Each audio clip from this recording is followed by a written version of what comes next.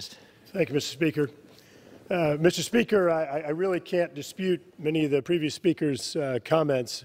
Look, bottom line is that the aviation industry, the aviation mode of transportation is the safest mode of transportation. It is the safest way to travel. And the United States has the gold standard in regard to aviation safety. However, we're all aware of two very tragic accidents that resulted in 346 lives that were lost, 346.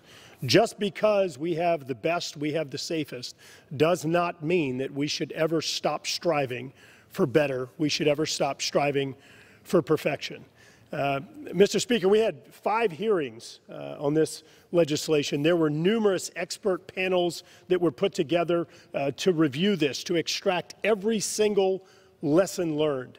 I want to thank the acting administrator at the time, Dan Elwell, and want to congratulate him on his retirement, but for his steady hand in ensuring that as we move forward, that we base our decisions on facts. I want to thank him for some of the changes within the FAA to ensure that we apply lessons learned.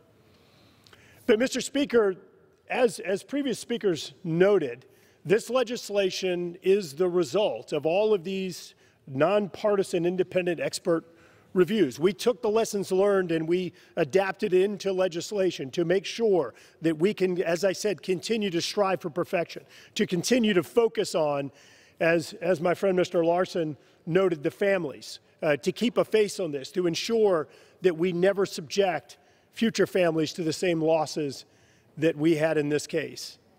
And that's just what we did. I want to thank Michael Stuma, one of the leaders of the families who called us often and reminded us what it was that we were doing. We were focusing on safety because this is about people, about real lives.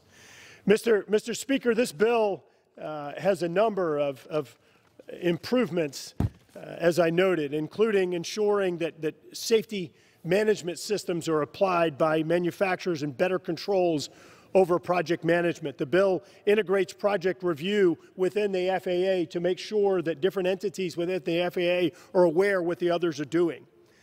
The bill ensures that there is disclosure of safety critical information in systems, including close inspection and review of new or novel technologies that are introduced into the design to ensure that we fully understand the impact of those. It ensures that there is conformance with the FAA design type, meaning that you can't come in and simply amend a design type if you're making significant changes to the aircraft or if the aircraft design evolves over time to where if initially it couldn't simply be an amended design. Mr. Speaker, it also includes something that's very important, is that it integrates human factors, ensuring that we understand how humans, how pilots and others will behave in the instance of some type of safety issue on aircraft.